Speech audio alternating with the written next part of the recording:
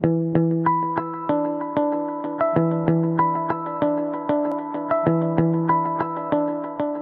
I started in this business way back in 1989, everything was very expensive.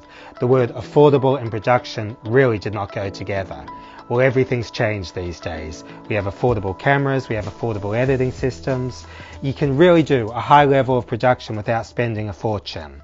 Now, thinking back to when I started and all through the 90s and early 2000s when I was involved in television, just to get a teleprompter cost an absolute fortune. They were big, they were cumbersome, and they weren't very portable. Not only that, you had to plug them into the wall just to make them work, which meant that if you wanted to do work on location with the teleprompter, it could be very difficult. If you didn't have power, you just couldn't make it work. Well, I've got 3 teleprompters in front of me. These are all made by Datavideo. Now here we have one designed for DSLR type cameras. This is a TP-500, TP-300 designed for handheld cameras, Sony EX1, Panasonic HPX250 size cameras. And over here for full-size E&G cameras, shoulder-mounted cameras, we have the TP-600. Now what's fantastic about these teleprompters is they're easy to set up, they're light, and they're affordable. I would go as far to say that to buy any one of these prompters will cost you less than it would cost to get an operator with a teleprompter out on location for a day.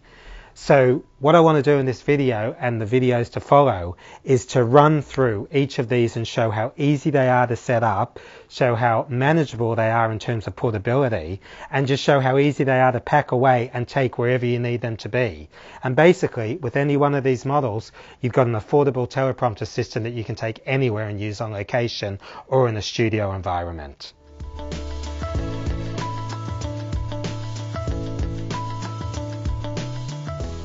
This is a TP-300, which is designed for portable cameras.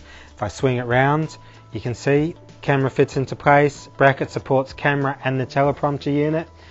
Push it back this way, you've got the black material to keep out any stray light, the all-important bracket, this is where you put your iPad or your Android tablet, whatever device you might be using, and the all-important translucent mirror, which is absolutely critical. Because if you don't shoot through a translucent mirror, it's very hard to get that look looking straight down the barrel of the lens. Now there are ways to fudge it, but really you don't want to have to fudge it, you just want it to work right. And looking straight through the mirror is what works best. Now, the other thing I'll say is that it's quite simple to actually just take the unit off. Now, as you can see, I could, if I wanted to, have this on location, and I could actually be shooting and managing this handheld while I'm walking with the journalist or while someone's presenting to camera. And it's really not heavy. I'm not struggling in any way to hold that. And I find it very exciting, the idea of being able to shoot on location with a device that's as portable and manageable. And you can basically shoot handheld off the tripod or a jib arm or whatever it is that you choose to use.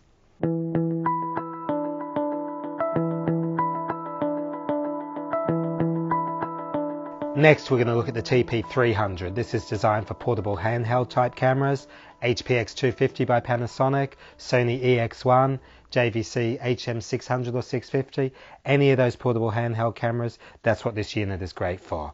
Okay, I've already taken the base plate off of the tripod and put it on the base of this unit, so just slot that into position.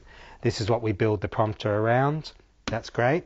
Next, slot this into position, just slides through the 2 grooves on the bottom, and we've got 2 thumb screws, and this is what will hold the glass in place for the teleprompter. If I look down from above, I can just line up these to screw into position. That's one, and the other one. Okay, next, piece of glass, mirror on one side, see-through on the other, and there's a groove on both sides of the frame, and the glass just slots into it. There we have it. It's already starting to take shape. Put the camera into position. I've got a Sony EX1. I'll leave the matte box on, but if you need to get closer to the glass, it's just a case of taking the matte box off the camera, but I know that this works already with it on. Put it on the base. Another thumb screw fits straight through and just screw it in. And once you've got it nice and tight, lock it, and the camera's not going to move at all. That's great. Okay, this piece of wire, which is flexible, you've got holes on the inside of the frame. Just put that into position. You can choose any of the holes. The purpose of this is to actually give the black material which we put over the prompter something to rest against. So it gives it the shape it needs to work properly. And this is the piece of black cloth. So to get this right, the easiest way I've found is take the hole, put that towards the camera. That's important to get right. We'll actually put it over the body of the camera in a sec, over the lens, and then take the Velcro and just follow it all the way round. And on the other side, keep it coming, and then underneath as well. And that's fine. And then take the actual black cloth and put it, in this case, over the matte box or over the lens, whichever you're actually working with. So it's important to get this right. So I'm actually taking a little bit of time here, and then just tighten it up once you're there. And that's basically preventing any light from getting in. You've got two other pieces as well, which you can, these are weighted, so they fit on the side. You may not need to use these. If there's any light coming in from the side, it can actually reflect off the glass. But that just joins the Velcro. And then I'll put this back over. And likewise, one more for the other side. And you know you've got it right, because like I said, it's weighted, so you can see that's in the right position. And once again, just put that on and over the rest of it. And that's all looking quite good. So we're pretty much there. In fact, the only other thing I've really got to do is take this piece, which is what will support your iPad or your Android device, and that is as simple as there's a round area there, and that slots into position. There's a hole just here, so line it up with the hole, hold it in place, thumb screw, and tighten up that thumb screw, and you're ready to go. So take the iPad, put it in position. There's a lever below which enables you to extend the frame to hold the iPad exactly where it needs to be. Push that back, lock it. The iPad's looking great. Switch it on, and we are now ready to go with the prompting. And there you go. I'll just say one more thing, which is the TP-300 comes with these units and some thumb screws to make these work. What these are for is if you need to raise the camera higher. In this case I didn't need to, but you may have a smaller camera, so you can use one or use two, and it comes with more thumb screws, and they would actually sit underneath the camera and give you that much more height. And other than that, all you've got to do is take your remote and connect it via Bluetooth or connect it as a wired remote, and then you've got all the facilities you need to work with. You've got to load your text and then get into the prompting side of things. It's also possible to use a TP-300 in a different mode.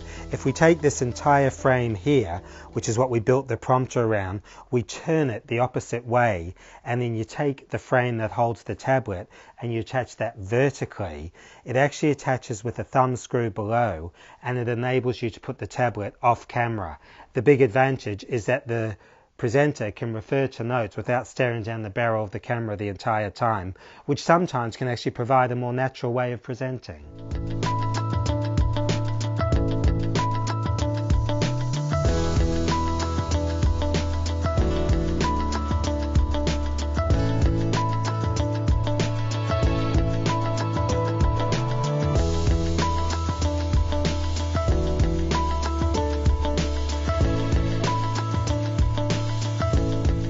Why struggle with expensive retakes, on-stage talent drifting off script, or a presenter's loss of eye contact with the viewing audience? The Datavideo prompter kit, the TP-300, also the TP-500 and TP-600, they are all designed to help you overcome all of these problems by converting a tablet computer into a low-cost and effective prompter. The Datavideo TP-500, the TP-600 and the TP-300, these prompter kits can be used on location, they can be used in studio environments, they can be used with DSLR cameras, bigger cameras, mid-sized cameras, your prepared scripts can be easily copied from an app into an email.